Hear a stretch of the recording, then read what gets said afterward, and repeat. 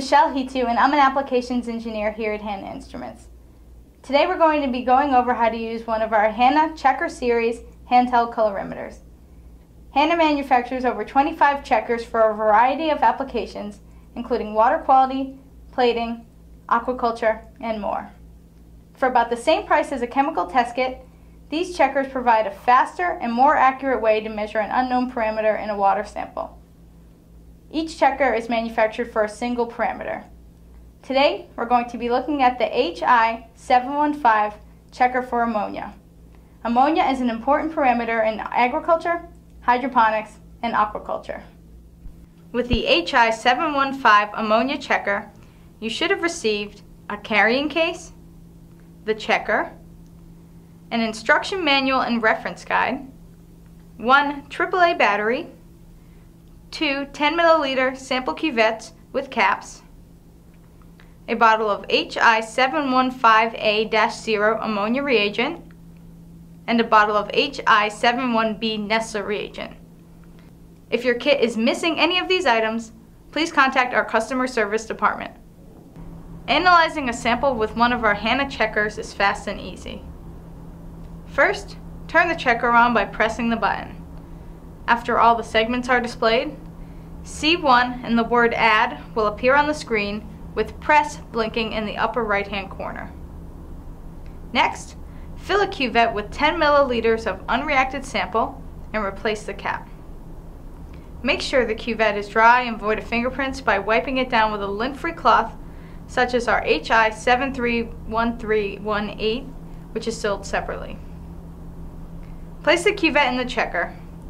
Be sure to align the break in the cuvette's 10 milliliter line approximately with the hinge of the checker and close the cover. Press the button. The meter is now determining our blank value, which is the absorbance from our unreacted sample. This is done to correct for any absorbance which may be inherently present in the sample. When C2/Add appears with press blinking in the right-hand corner, the sample has been successfully zeroed. Remove the cuvette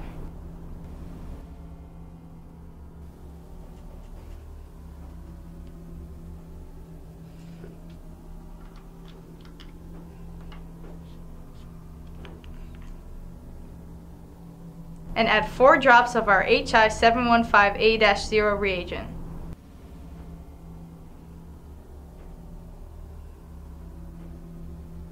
Replace the cap and swirl.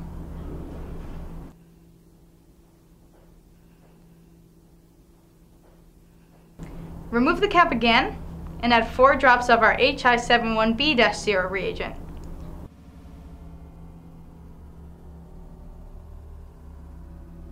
Replace the cap and swirl.